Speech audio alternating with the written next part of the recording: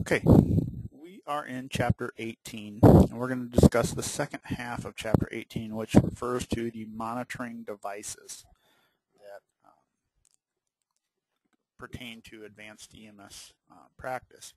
We will come back at a later date, different week, and cover the first half of this chapter.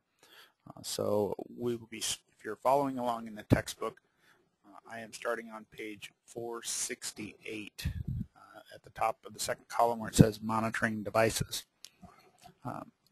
So there's a number of diagnostic pieces of equipment that we use in EMS.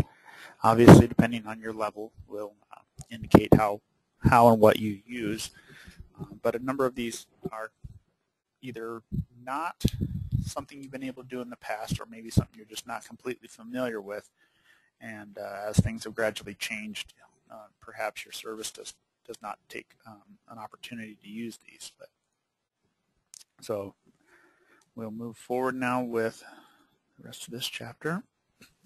So our Advanced EMT Education Standard discusses applies scene information to patient assessment findings, including the scene size-up, primary and secondary assessments, patient history, and reassessment, to guide emergency management.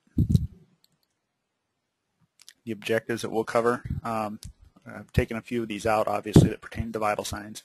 So you can find these as far as defining key terms, and then explain pulse oximetry, capnography, glucometry, and we'll just barely briefly touch on ECG monitoring.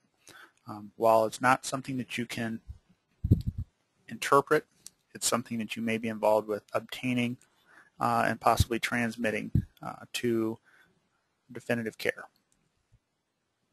All right, so an introduction. Our monitoring devices that we would typically discuss would be electronic vital sign monitoring, pulse oximetry, capnography, electrocardiogram or ECG monitoring, and blood glucose level determination. And we'll also be trying to interpret those eventually when we start to recap vital signs and assessment. We'll be interpreting and integrating those into our overall impression of the patient. All right, we're skipping that because that goes with your case study. So to integrate vital signs monitoring devices into the assessment process, it's going to require some teamwork. Can you do all these things by yourself? Sure, absolutely you can. You certainly can run around and get all these things. But if you have the extra hands that can assist you, why not put them to work? It's kind of like trying to do the assessment all by yourself. Sure, you can do it, but you're not going to be nearly as efficient when you're doing it all by yourself. Whereas if you have a team of at least one other EMS professional, somebody can be doing vital signs and whatnot. If your EMT partner is allowed to do glucometry, they certainly could do that and incorporate that into the practice. EMTs in the state of Iowa, EMTBs could do glucometry.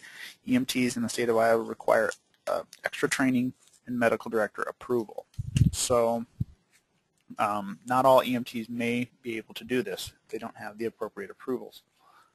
So some of these things, such as capnometry or capnography, which isn't specifically addressed in many cases, may or may not fall within the scope of an AEMT or an EMT to do. There tends to be more of a push to see capnometry at more levels, so this may become a more widespread practice. Of course, you need to obtain a full set of baseline vital signs. That really takes a little bit of time for somebody to do. It's beyond your just quick look assessment. And then you got to prioritize your tasks in relation to the patient's condition. So sometimes we have to really start to think about, is it necessary that we get everything right away, or do we need to start transport, go back and get some other things? Certain things are going to rise to the top quicker than others. So let's say we're able to do all of these skills that I previously mentioned. If we have a patient who has an alert and oriented mental status, yet is really struggling to breathe, we may choose to get capnometry very early in the process. Whereas if we have an altered mental status, obviously glucometry is going to be very big in there. Pulse oximetry is something that we've previously downplayed quite a bit, and have been really pushed people away from relying on it solely. And now we're really starting to warm up to it and say, when done correctly, it can be a very useful diagnostic tool. Obviously, you need to communicate with your team members.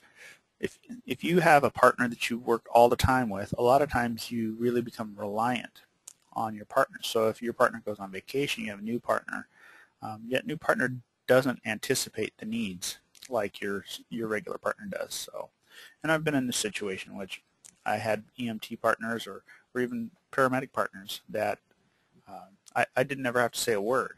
They were on top of it. They knew what I was going to call for next.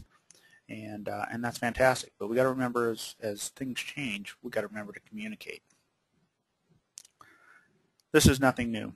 Reassessment of the patient's vital signs, and really their primary assessment, in fact, in any of their specific treatments that we've performed, and anything that we've identified as major issues, we reassess every 5 minutes on critical, 15 minutes on non-critical.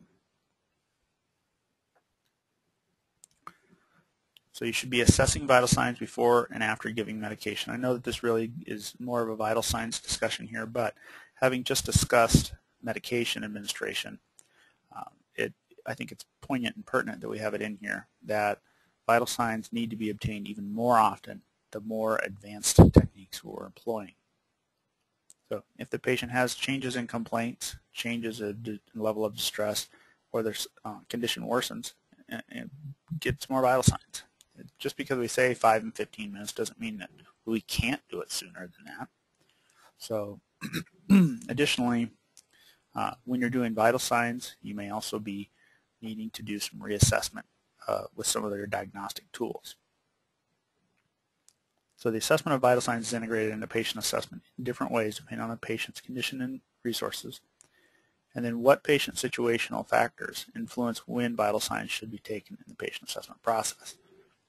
Like I just mentioned on the previous slide, when we start to see patients change in complaint, overall changes in condition, when we've given recent treatments and medications, all those sorts of things would drive us to an additional set. Okay, so to move more formally into monitoring devices. I actually want to stop for just a moment and look at this device that you that's on the screen here. This device is actually more than a pulse oximeter. This one is a carbon monoxide monitor as well, where it can measure carboxyhemoglobin. This is a device made by the Masimo Corporation. I think that the specific model number on this is the RAD57, RAD57.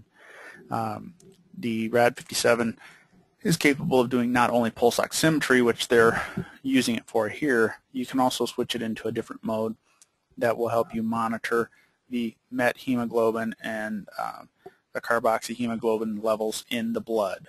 So when we have the patients that have been exposed either to carbon monoxide, intentionally or unintentionally, or other toxic gases, say we're in a setting, say like a house fire, there's that risk for carbon monoxide poisoning. And it may be very beneficial to have one of those. The problem with this is, number one, there's been some scientific debate whether or not it's truly as effective and truly as accurate as they're claiming. And secondly, this device is very expensive. I believe the last time I priced it out, it was somewhere in the $6,000 to $7,000 range for something that you use extremely, extremely rarely. So you're not going to do it a lot. You're not going to check a lot of carbon monoxides. But so that's just something to consider. I mean, there's always going to be cool, fun tools out there. You have to really look at it from a broad perspective and say, okay, this is neat, this is cool, should we do this? Number one, how accurate is it? Number two, does it fall, well, I guess before that, so 0.5, before we even say How accurate is it? Is it within our scope of practice? It may not be in your scope of practice, so it's something that you would need to find out right off the bat. Is it accurate? And what is our risk versus benefit? So if we go and drop $6,000, $7,000, $8,000 on a cool little machine like this, is it going to get used, or is it going to sit on the shelf? In a case like this where you have a device in which works also as a pulse oximeter, you might be able to swing that a little bit easier because it's dual purpose. Although I will tell you that for a fairly decent field usable pulse oximeter, you can get one for about $300. So 6,000 versus 300, yeah, somewhere you got to draw the line. But maybe you got money burning a hole in your pocket and you need it. So in that case, that's a decision that your service has to make. All right, so pulse oximetry. Those of you guys are probably, almost all of you are probably familiar with this. Pulse oximetry uses light. It's actually two different beams of light. It's red and infrared light that it bounces through your fingers. It sends it through your finger from the light emitting diode, the LED, over to the other side where there should be a little sensor, a window that looks kind of like the other side, but just doesn't light up. And the amount of that light in those two waveforms that make it through helps to determine how much of the hemoglobin is saturated. And when we say saturated, means there is oxygen attached to all of the heme groups available. And well, I shouldn't specifically say oxygen, because in most cases it's oxygen. That's what we're hoping it is. But going back to our carbon monoxide attaches to blood 200 times faster than oxygen does. So with that being said, the patients that we have that are short of breath, headaches, feeling nauseated, we may slap, cherry pink red skin on them, and everybody in the house is sick. We go and we slap a pulse oximeter on them, and it's like, oh, well, everybody's 99, 100%, we're good to go. Well, the thing about pulse oximetry is it cannot differentiate between carbon monoxide and oxygen. So it's still going to say 100%. It's just not 100% oxygen, because all of it's saturated with something. So that saturated hemoglobin turns the blood a brighter red color and desaturated hemoglobin a darker red color. So if you get an opportunity in the hospital when you're doing some clinical time, if they're going to draw ABGs, ABGs is arterial blood gases. Usually they'll do these on shortness of breath patients or some people who are unresponsive or altered mental status. But if they do ABGs, pay close attention to the color of the blood that comes out when they draw ABGs, because that ABG is using a needle, poking it through the wall of an artery, which hurts, by the way, and drawing blood directly out of an artery. Remember, arteries carry typically oxygenated blood away from the heart. Veins carry deoxygenated blood to the heart in most cases. IV, intravenous, is in the vein. ABGs, or an IA, is intra-arterial or arterial blood gas, where you're actually accessing blood from. You're getting the good stuff, the fresh stuff, as opposed to the old stuff that's in the veins. So take a look and compare. Hopefully maybe they'll draw blood not only arterially but venously on the same patient. You can see a very noticeable difference. It's not as easy to go from patient to patient to patient and compare, because things are going to be different. But to see them both come from the same patient relatively same time is pretty impressive difference. So light sources are placed on one side of the capillary bed. Usually that's the finger or the earlobe. There are other sensors that you can get. You can put sensors on the nose. Usually your finger probe will also work on the toes. You got to look at circulation of the lower extremities and whatnot. But and then there's also some that I've seen that you kind of put above and off to the side, or up, superior and laterally to the eye, kind of above your eyebrow, just above the outside corner of your eyebrow, basically. that they'll put them up there, and I'm not exactly sure how well that one works, but I have seen it before. So you're looking for a place in which you can scan the capillary beds, and that's how that sensor system works. So it's going to give us a saturation of a percentage of O2, and this is going to display also a pulse rate.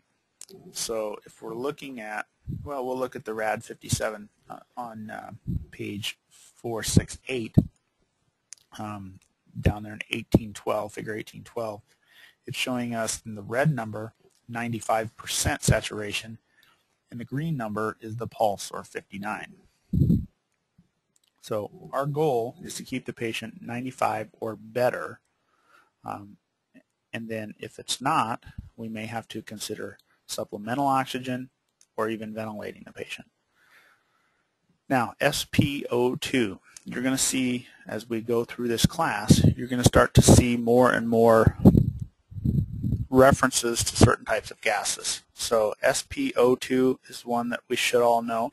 FiO2 is another one that you probably know, but maybe haven't really thought twice about.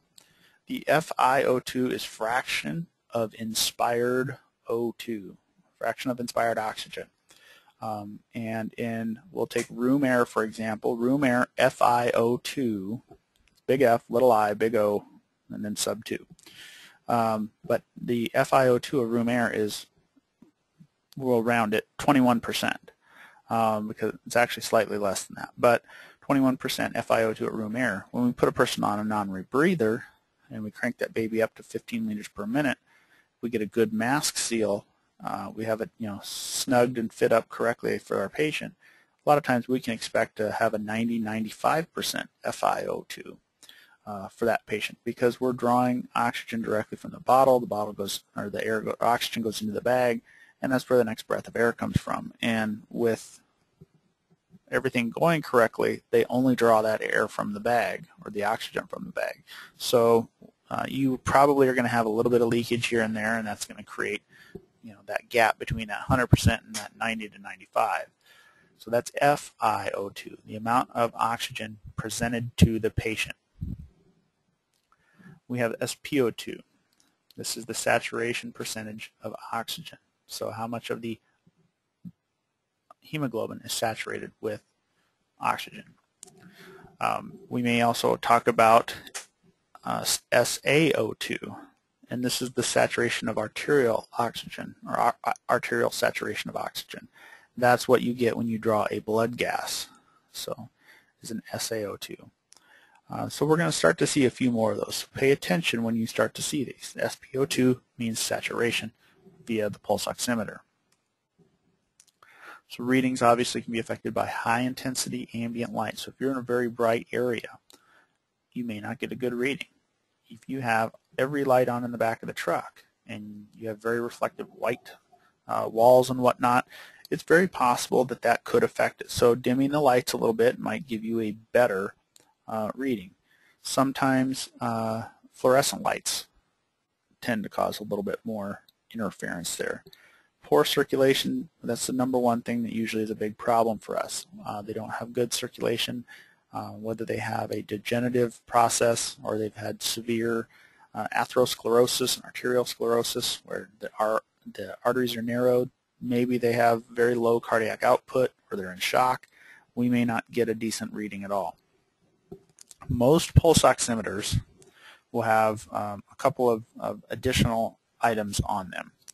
One is referred to as the pleth wave, and a pleth wave can be, if you look on page 469, in the second picture there, you see kind of a waveform. That's actually a Catno waveform, but it's more or less a pleth wave, and you can get pulse oximeters that actually will graph that out for you. And it's much faster than that because obviously the heart rate is 2 to 3 times faster than most respiratory rates, or even 4. But so you can get these, and they're more like spikes as opposed to plateaus like that. But you can get those, but most of the time our pulse oximeters just actually have either a little meter that goes up and down, and if you look at the back on that RAD 57 picture in figure 1812 there, you can see the little gauges off to the side. It kind of goes, you can see it goes up and down. So it's not lit up right now, but it'll tell you how, your quality of pulse you're getting there. And the most common thing we see on pulse oximeters, particularly the little finger probe ones, are the little what they call the non-anonics, which is just the whole unit just clips right on the finger. It's not got a wire or anything. It's got a little lanyard. But those, as well as a lot of our other smaller handheld versions, will simply have a light on them, and it'll be a green light, yellow light, red light. Green light means you're getting very good readings. It's able to easily pick that up. Yellow light is questionable. We're not sure how good of a pulse this is. And then obviously red lights, this is terrible. And in most cases, if you have a red light, you're not getting a number. You're probably not getting a reading. So with poor circulation, person's cold, has various medical conditions, that can cause issues with getting a good pulse oximetry reading. The other thing is things that interfere with the light source passing through a tissue, through this tissue to the sensor. Red and variations of red nail polish, as well as certain nail accoutrements or layers of stuff they put on people's nails, can be another hindrance to getting a decent reading. So if you have a person that has browns, purples, reds, pinks, those can interfere with that red light that's trying to go through there. Because remember, the reason why we see the color red is because that's the color that's reflected by that item. So it absorbs the other colors, it reflects the one color. So if it's reflecting red light and we're trying to use red light, that makes some sense there as why it maybe is not working quite as well. All right, so once we've completed kind of chatting about O2 there, one thing that I guess I'll bring to your attention is if you look at 469 in your text, the very top paragraph there under the blue and yellow in the field box there, it talks about levels of hypoxia. And a normal pulse oximetry reading obviously 95 to 99. In lower geographic elevations, readings of 91 to 94 can indicate mild hypoxia. Readings of 86 to 90, moderate hypoxia. Less than 85, severe hypoxia. Generally, they consider any pulse oximetry reading below 85, you really can't take much stock into what the pulse oximetry actually is. So if it's under 85, you're still going to document it, but understand that it may be 25, but it's just not as specific when it gets below 85. So in most cases where we're talking, if the patient has a pulse oximetry reading above 94, we're probably not going to apply oxygen to them unless we have other reasons to believe so. And remember, we treat the patient, not their monitor. So if we've got this patient that's really struggling to breathe, but their pulse oximetry is great, probably in their best interest to continue to put some oxygen on this person. If you have a reading, say, from about 90 to 94, 91 to 94, you may want to consider a nasal cannula. Anything below 90, you should probably consider at least a non-rebreather. Or if you do trial them on a nasal cannula, you don't let them sit there for too long. You're going to want to see improvements very quickly. Now, back to that in the field box up at the top there. In higher elevations, lower SpO2 readings are considered satisfactory. For example, at 5,000 feet, roughly Denver, an SpO2 of roughly 90% or higher is acceptable. There's much less air pressure up there, therefore oxygen doesn't transfer quite as easily. So a lot of times people actually will build more red blood cells and have more hemoglobin in order to transport and have more oxygen in the system. This is part of the reason why athletes train in higher elevations is they're acclimating their body. They're making their body build more red cells and therefore can have a better oxygen supply. And so when they train in the mountains, they build up all these extra red cells then they go back down to wherever they're going to compete at, they kind of have an advantage. It's kind of it's not technically blood doping, but it's the same concept that occurs when somebody does blood dope, or they will get a transfusion of blood that will help them maintain higher oxygen levels. So, all right, so this monitoring device that we're looking at here is a carbon dioxide detector. I want to take a moment and say carbon monoxide and carbon dioxide, while very similar sounding and a very similar abbreviation, the carbon monoxide is CO, capital C, capital O, or actually, yeah, capital C, capital O, and it is a byproduct of the combustion of fossil fuels and carbon gas or carbon-based fuels. Carbon dioxide, capital C, capital O, 2, sub 2 on that. Carbon dioxide is a byproduct of animal respiration. So when we have animals that are breathing in oxygen, the waste product ends up being carbon dioxide. If you don't remember back from elementary school science, animals breathe in oxygen and give off carbon dioxide, and plants breathe in carbon dioxide and give off oxygen. So just another quick little cool fact. But so carbon dioxide, the way that this system that you're actually looking at here is, this guy is actually on a nasal cannula and he's getting oxygen. And then the way that this one is set up, there is a separate tube, and you can kind of, well, you can't really see very well, but one side of the nasal cannula tubing that's split and goes over his ears, one side is carrying oxygen to the cannula portion. The other side is actually a sensor line from that little prong that sticks down in front of his mouth, and it will carry that exhaled air through that tube into the machine and sense it. So it's actually got two little adapters on the end. One you plug on the oxygen bottle, the other you plug into the carbon dioxide or end-tidal carbon dioxide monitor. And this can be done on spontaneously breathing patients. Usually it's for people with either altered mental status or severe difficulty in breathing. So end-tidal carbon dioxide, the way that we typically will abbreviate this is capital E, little t, capital C, capital O, sub 2, so ETCO2. So EtCO2, end-tidal CO2. We have exhaled carbon dioxide monitoring, or capnometry, measures the amount of carbon dioxide in exhaled air. So this is monitoring how much comes out. We have capnography, which is a display of measurements of exhaled carbon dioxide monitoring. So we can get a graph off of this and see the amounts that are being exhaled. Look on page 469 in the text, and you can see the capnogram in that second picture there, 1814, and that waveform, that pleth wave like I talked about, that is the exhaled carbon dioxide. When it's down at the base, when it's down at the baseline, they are inhaling. When they're inhaling, there is no CO2 being detected because air is coming in, not being blown out.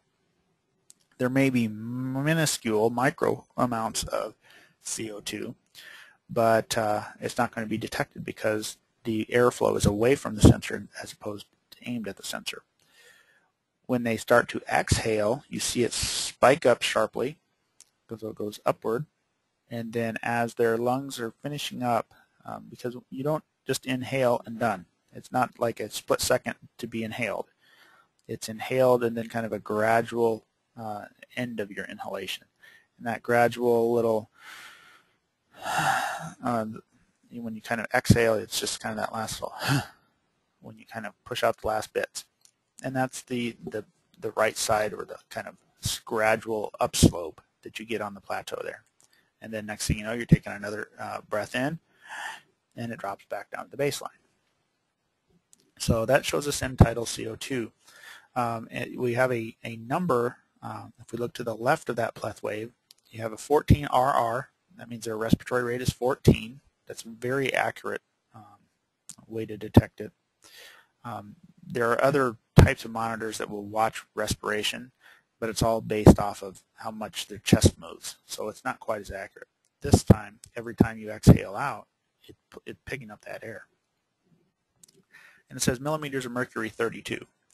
That millimeters of mercury 32 is the normal reading, or the reading for the end tidal CO2. I'll draw your attention, flip the page to 470. That first full sentence that you see there, the normal range of end tidal carbon dioxide, or AEMT Ch, is in exhaled air is 35 to 45 millimeters of mercury, which corresponds to the PCO2 of a arterial blood gas of 38 to 45 millimeters of mercury. So when we do it in a blood gas, it's almost identical to the same way that we do it from exhaled air. Probably going to want to highlight what the norm is there for ETCO, 35 to 45 millimeters of mercury. The capnogram is a display waveform that represents that. So we've got that capnogram as evidence there on 469.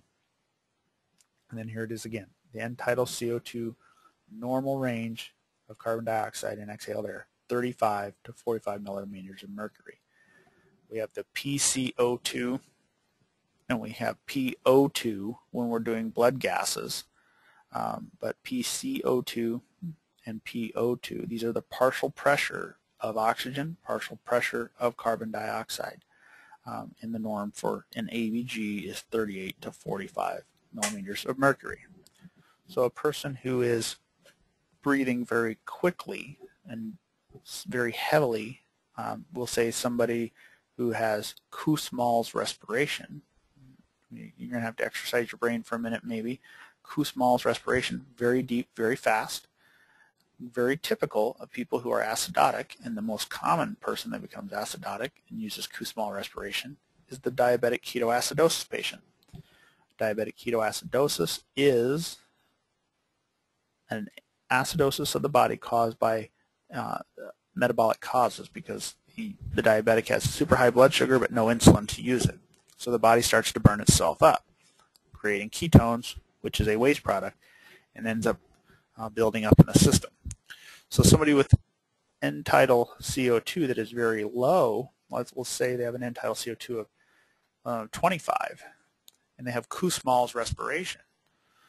Obviously, they're doing a fine job getting rid of the extra CO2, and they may or may not be actually compensating for that extra amounts of acid built up. So somebody who's retaining a lot of CO2, we'll say for somebody maybe a narcotic overdose, where narcotic overdoses, one of the typical things we see with narcotic overdoses is slow, shallow respirations, so they're not blowing off the CO2 that their body's creating. Maybe they would have an end tidal CO2 of 50 or 55 or even higher. There are some issues that we have to take into consideration here. They have to be circulating in order for us to have a decent end tidal CO2. Because if they're not circulating blood, CO2 does not get returned to the lungs, therefore they don't exhale it. So there will be a minuscule amount that's actually given off by the alveoli themselves, but it's not reflective of what the whole body is doing. So in cardiac arrest, when we're doing end tidal CO2, we don't often have very high end tidal CO2s because there's no blood really moving. Now, we can use end tidal CO2 if on intubated patients that the paramedics or doctors or nurses have intubated.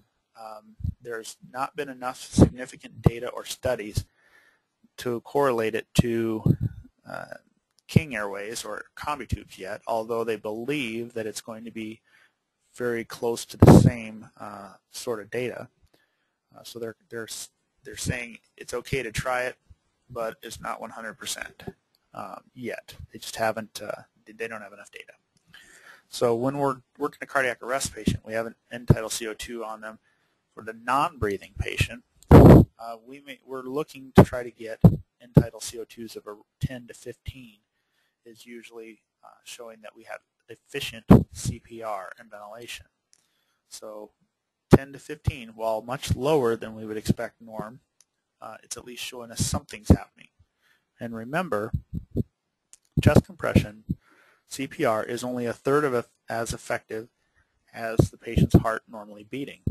So with that being said, that's roughly a third, 10 to 15 is roughly a third of what we would expect on a normal patient. So interesting. One other interesting thing that happens with end-tidal CO2 and cardiac arrest patients is once in a while we're doing CPR and we'll all of a sudden see their end-tidal CO2 spike up, and it'll spike up to 50 or 60 or in the high 40s. And it spikes way up above that 10 to 15 that we're used to seeing. That is often seen as a preliminary sign that return of spontaneous circulation is going to occur. So, or they've started to, their heart is starting to pump a little bit on its own. So if you see those spikes in end-tidal CO2, pay very close attention, and when you get to the end of your cycle of 30 compressions, or actually when you get to the end of your 2-minute cycle, so your 5 cycles of CPR and breaths, so when you're at the end of your 2-minute cycle, then obviously take a moment and check the pulse and check the monitor. There may be, if you have the capability to see it, you very well could have a return of pulse. So interesting to note. This is referred to as a colorimetric end-tidal carbon dioxide detector device. Wow, that sounds cool. But what this really is a piece of litmus paper. Anybody who's taken chemistry before probably has used litmus paper. You maybe even did this in junior high or middle school. Litmus paper tells you whether you have an acid or a base. You dip it in this kind of tan-colored paper. You dip it into your solution, and it'll tell you acid or base. It turns red or turns blue.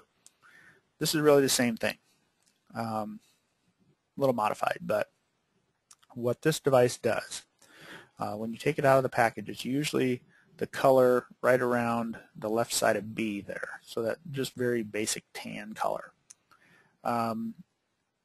As a patient inhales and then exhales, you may see it switch from purple to yellow, to purple to yellow, to purple to yellow. And this is telling us that we got highly oxygenated stuff going in, carbon dioxide stuff going out. So yellow is yes. If you see it change to yellow, then yes, you're getting good CO2. If you see it kind of cycle a little bit between darker and lighter tans, they tell you think about it because you maybe are not getting a good reading here. And if it remains purple the entire time, then you're probably going to need to pull it because you're not getting CO2 to flow. So yellow is yes, tan is think about it, purple is pull it. So there's another one that uses blue, yellow, blue, and green, and it's the same concept. Yellow is good, so you want yellow. Blue is bad. But these colorimetric devices, they're low tech, they're less expensive, they're less sophisticated, but they don't cost a couple $1,000 like an end-tidal system does. So it's a low tech way to do it. It works, but the preferred gold standard is to use end-tidal. What they don't show you in the text here is attaching an end-tidal CO2 monitor to a non-breathing patient. There will be a secondary or supplemental PowerPoint for you guys that kind of shows a little bit more about that and then kind of looks at a couple of the different waves. Not that this is something that I'm going to expect most of you guys to master what each different type of wave looks like and does and what it really means, but it gives you an exposure. As this may become something that you're using in your practice, you of course will want to take more training on this, but it'll get you an exposure. So who's useful to use this on? Like I said, people who are respiratory complaints, critically ill patients, and then confirming tube placement. We use it as paramedics. We use it as a confirmation that our endotracheal tube is actually in the lungs, not in the esophagus. So, moving on to blood glucose or glucometry. Glucose obviously is an essential source of energy. We have to have glucose, water, and sugar in order for our metabolism to continue. So it's one of the key three elements. Very little glucose can enter the cells without the help of insulin. So when I talked about the diabetic ketoacidosis patient, I said these people have high blood sugar. And most people are like, I don't understand that. If they have high blood sugar, why is this a problem? Well, the problem is the insulin. The problem with diabetes is not sugar. The problem with diabetes is insulin. So insulin is a hormone that our pancreas creates, and insulin is used, number one, to get the sugar in from the bloodstream into the cell. And then once it's in the cell, it actually becomes a catalyst and helps it be broken down and become usable. So you can have all kinds of sugar running around in your body, I'll kind of skip ahead a bit here. Normal blood sugar is roughly 70 to 110 or 80 to 120, depending on the lab and the values for your local area, but it's roughly somewhere in there. So you may have a person with a blood sugar of 1,000, so 10 times norm, and they're still altered mental status, they're grouchy, they're whatever. And in those cases, if you're dealing with this, they've got all the sugar they need. They just don't have the insulin to help get it in. So the brain cells do not require insulin to use glucose, so they tend to function a little better, but they're still going to have some altered mental status because the rest of the body's kind of suffering. As for all the other cells, they gotta have insulin. So when the patient is a diabetic, they take their insulin, and then they didn't eat, and their blood sugar plummets. That's why they go unresponsive very, very quickly, because there is no sugar for the brain to use. So, and for that brain to function, you have to have that adequate supply of glucose. So we're going to measure glucose levels in our diabetic patients. Type 1 diabetics, formerly referred to juvenile onset diabetes or diabetics, they do not produce insulin. They have to take a supplement. So they get an injection or they have a pump. Type 2 diabetics, or formerly referred to as adult onset diabetics, produce inadequate insulin, or they have a resistance to the insulin that they do produce. So they often will take medications that will improve the efficiency of their insulin, or they will help to reduce the resistance to that insulin. So AEMTs, we're going to obviously treat hypoglycemia by administering either glucose or the medication called glucagon. Now when we say glucose, that's a loose term. They can, if they're alert and able to maintain their own airway, we may ask them to eat something. We may give them oral glucose. If they're unresponsive and unable to maintain their own airway, we might start an IV and push dextrose 50% on them. If we can't get an IV, we have no other way to give them dextrose, so we would then switch to glucagon. And glucagon is a hormone that will help release some stored sugar in the body and at least make it available to the diabetic as kind of a last-ditch rescue effort. Hyperglycemic patients or hyperglycemic diabetics can become very ill. Their biggest problem is dehydration, because there's all this sugar floating around in the bloodstream. The body says, how am I going to get rid of it? Well, sugar isn't as close to isn't nearly as much of a friend to water as salt is, because salt and water go everywhere together. But sugar can be gotten rid of via the kidneys, and the water is flushing it out. The body's trying to wash it out. So that's where you can get rid of some of the sugar from. We'll throw another little interesting tidbit here at you. The type of diabetes we're talking about right now is diabetes mellitus. Diabetes mellitus. Diabetes, translated, means to flow through, generally referring to the overabundance of urine that they produce. So they pee a lot. Mellitus, if you take and translate mellitus, it translates into honey sweet. So honey sweet to flow through. Well, guess how they used to test for diabetes? Yep, somebody had to be the king's pea tester and taste it. Is there sugar in it? Yep, it's sugary. Okay, well, your sugar's obviously high today. So, yummy. So dehydration is a big issue for diabetics, and we'll get back to that when we get to that chapter. So the blood glucose monitor that you're seeing here, we've got obviously the monitor. There's a bottle or jar of strips there, and if you look at in the red boxes on the strips there, the middle red box actually tells you what the average ranges are for that lot of strips. They also have an alcohol wipe. They have some Lancet devices there. Those Lancets that they use, just a word of caution, the blue tip on them, the sharper blue tip pointing upward, you do not pull that out. You twist it off. It twists off. And if you pull it, you actually pop the spring, and you won't get it to work. But those Lancets, you twist that tip off, and then it'll come right out. You ditch that in the trash.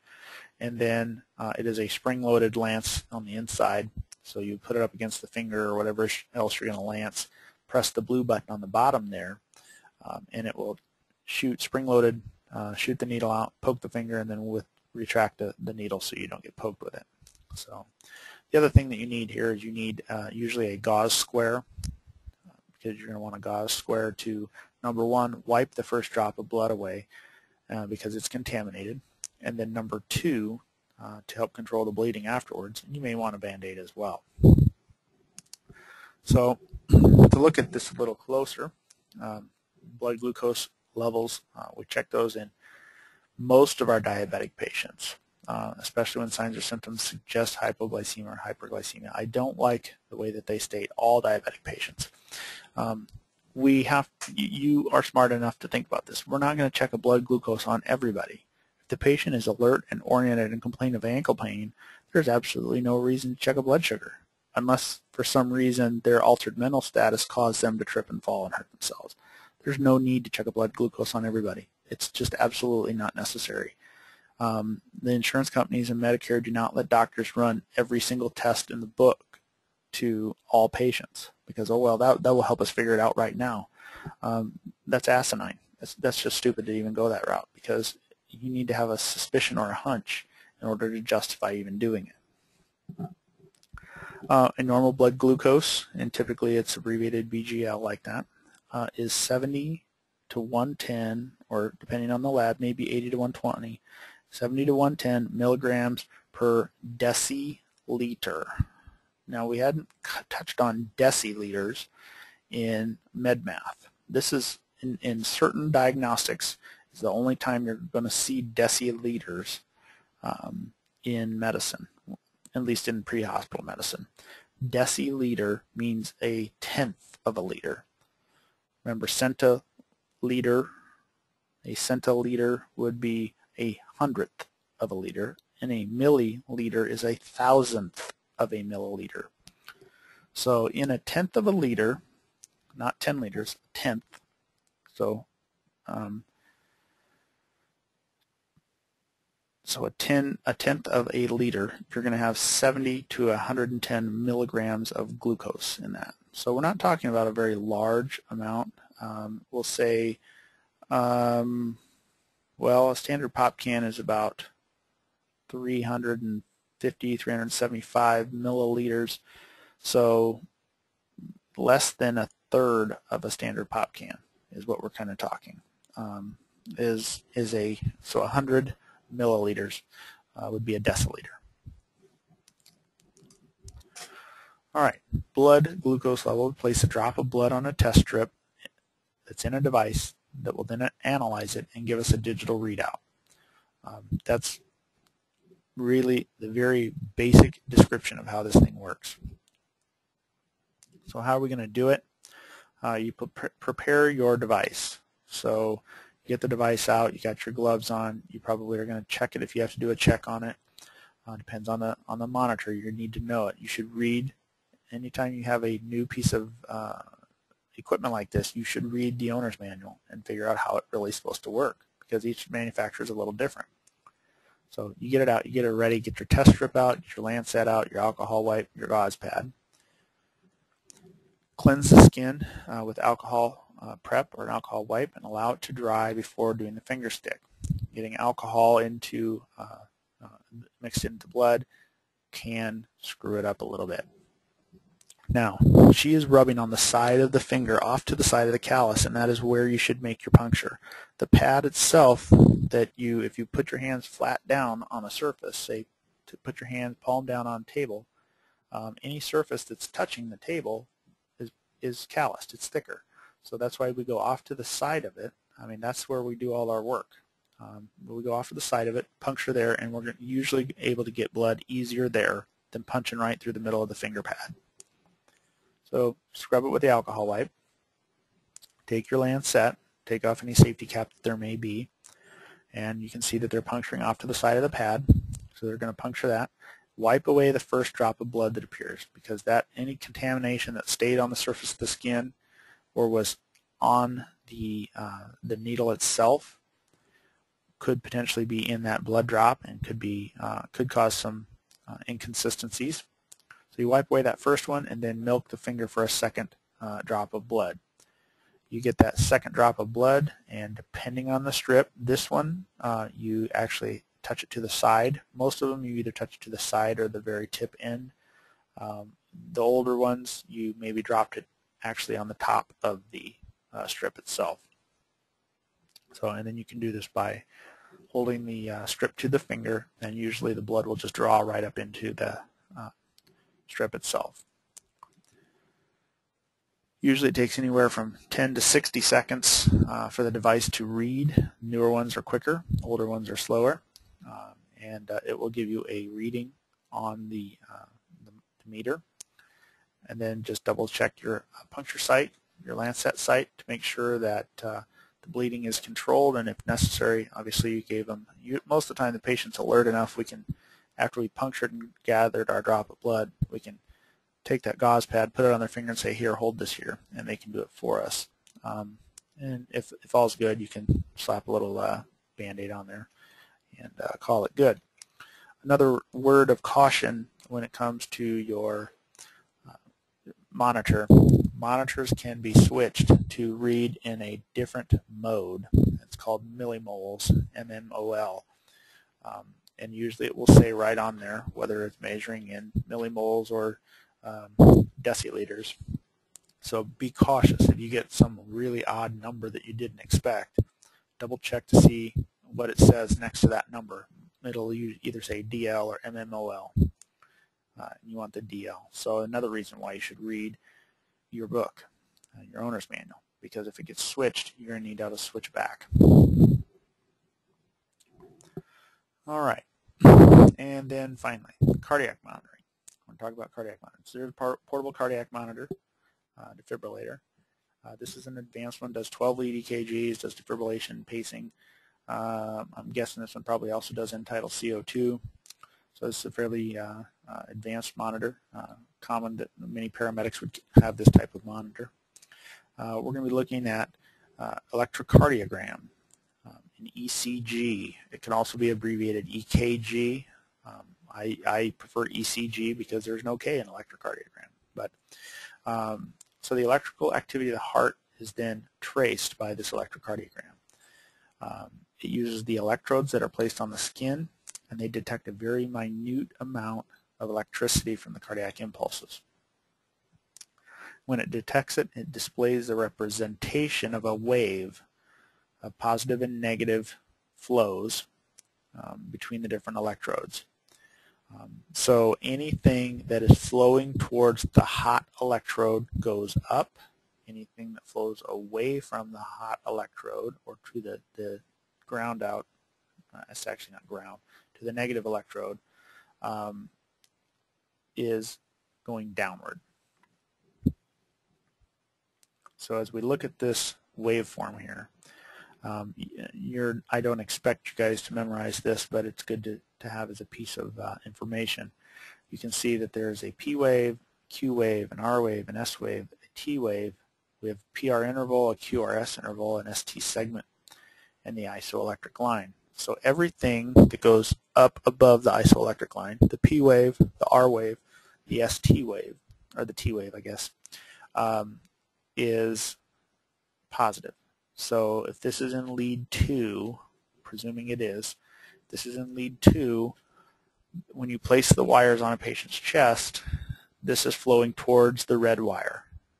Anything that's going down, such as the Q and the S waves, that is actually flowing backwards towards the white wire or the white lead. So if you've never put one of these on, the wires, the limb leads that we use, we put the white one to the right, so the white on the right shoulder, or technically it should be the right arm. The black smoke is over fire, so the black one is the left arm or shoulder, and then the red one is the left leg. If there's a fourth one, it's usually green, and the green goes on the right leg, and so they'll say clouds over grass. And then you may also have chest leads.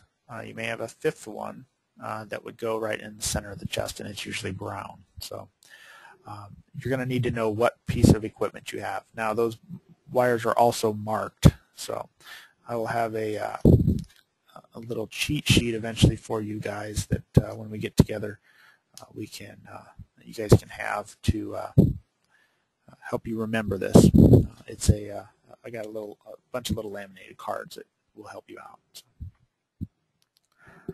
All right, so cardiac monitoring. These waveforms of the ECG show the amount and direction of electricity. Sometimes electricity moves not toward or not away. It actually moves at a 90-degree angle or perpendicular to our leads. In those cases, it looks flat. So now, just because there is a flat line doesn't mean that there's nothing, that everything's going sideways. It's possible that nothing is going on. So, graph paper moves to the EKG machine. So you can look at page 473. There's a representation of the graph paper there. And it shows you that each little box on that graph paper moves at 0.04 boxes, or that's the representation of 4/100ths of a second. And then one heavy box, or 4 of the littler boxes, represent a 1/5 of a second, or 0.2 of a second. So that's the graph paper moving. And the stylus is just constantly mapping what it's seeing, and it's most of the time it's pretty close to real time. There's a very slight lag time to it. Normal sinus rhythm, or NSR. I prefer RSR, regular sinus rhythm. I feel it's better descriptor. But when the heart rate and measurement are all within normal limits, then we're called normal sinus. The sinus is an area of the heart in which a pacemaker, the normal pacemaker of the heart, resides. It has nothing to do with the sinuses on your face. Briefly, to consider the cardiac monitoring, if you would like to, this is actually on page 474 in your text, but if you would like to flip back to 473 and look at that top graph there with the PQRST on it, the P wave is the electricity moving through the atria. So as everything gets dispatched from the what's called SA node and distributed throughout the atria, that's the P wave.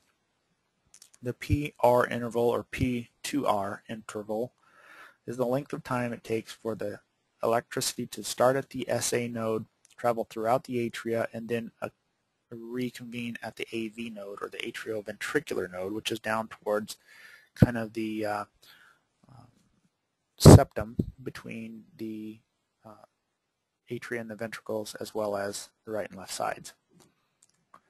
The QRS is the movement of electricity through the ventricles.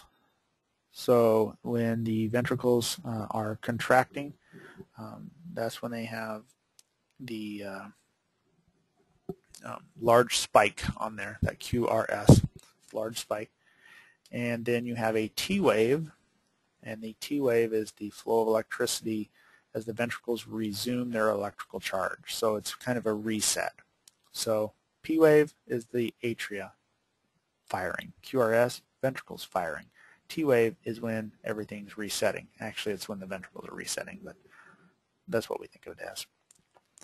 The QRS interval, it should travel very quickly through there, so you see that QRS interval, and that's another thing that we look at. Some of these various segments and intervals we look at and we're concerned with specific cardiac conditions, not something we're going to dwell on here. So we'll practice applying the cardiac monitor when we get together for Skills Day, and appropriately the leads should be on, if they're listed as a limb lead, RA, LA, LL, or RL, should be put specifically on those limbs, the arms or the legs. We cheat, and most of healthcare cheats, and puts them somewhere on the chest or the trunk because it's just easier. But appropriately and correctly, they are placed on the limbs. The chest leads there's very specific landmarks that we look for chest leads. We're not going to go into here. It's easier to demonstrate. And then also I have a card for you to, like I said, take a look to help remind you of that. So if you're going to do EKG monitoring, you obviously have to explain it to your patient what's going on. Set the monitor usually to lead 2. Attach the leads and the electrodes. The other thing that's very, very key and important when you're applying an EKG is skin prep. So you need to rough up the skin, you need to clean off the oils, usually with alcohol, and if there's a lot of hair, you need to shave it. So we'll talk more and practice that more when we're face-to-face. So, in summary, pulse oximetry measures the degree in which the hemoglobin is saturated with oxygen. Capnometry measures the amount of exhaled carbon dioxide, and that tells us a lot about their perfusion and ventilation. Blood glucose measures in diabetics and patients with altered mental status, measures just what their sugar level is at. And EKG monitoring can provide basically real-time information about the electrical function of the heart. We're going to analyze all that information obtained from the various different sources and use it to help us make some diagnostic choices in our patients. And that wraps up this chapter.